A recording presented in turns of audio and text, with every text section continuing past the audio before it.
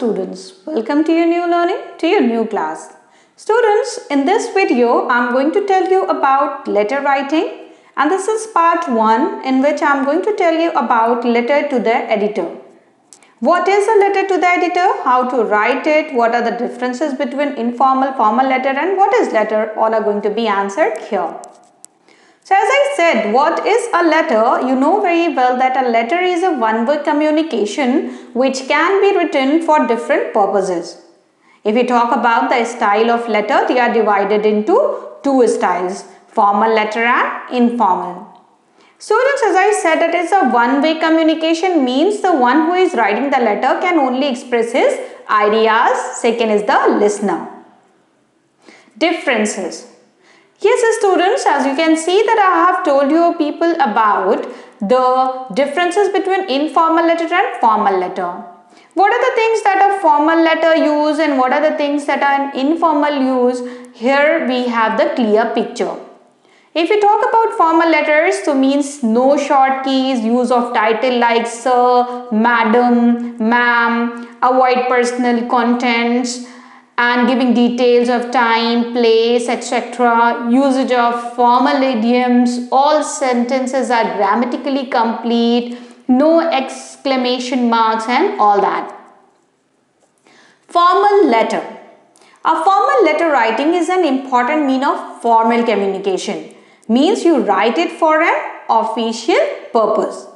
Means when we write a letter for an official purpose, we know very well that comes in the category of formal letter writing. But if we talk about their type, they are basically divided into 4 types: letters to the editors, letter for paging order, complaints letter, inquiry letters and all. You know very well it also follows a format.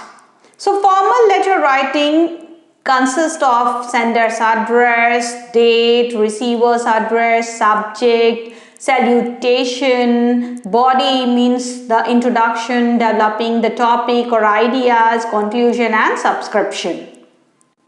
Letters to the editor. What is a letter to the editor? A letter to the editor is basically a letter that we write for the newspapers and magazines. Means when we want to grab the attention of the concerned authority towards our problem or our situation, in that case we write a letter to the editor.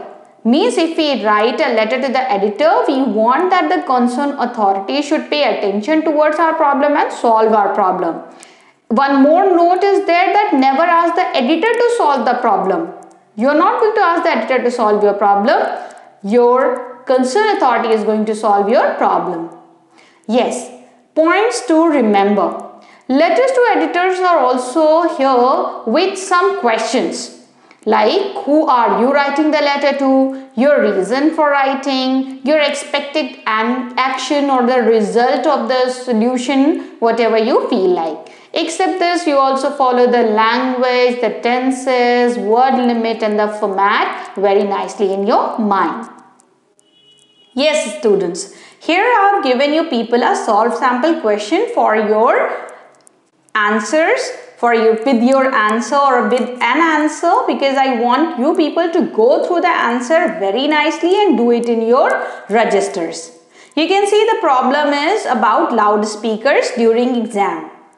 In the answer, I have very clearly followed the format, which is sender's address, date and the receiver's address with subject. My subject is to the point, then I use the salutation and my content is telling that what exactly is the problem, what are the side effects of the problem. Except this, I have also suggested the ideas and then I summed up with some solution.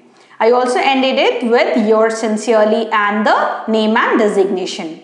Yes, students, here is a sample question for you all to be done in your registers. Hope you all are going to write down wonderful answers in your registers and give your best during this online classes. Hope so you are going to do well. Thank you so much. Have a good day ahead.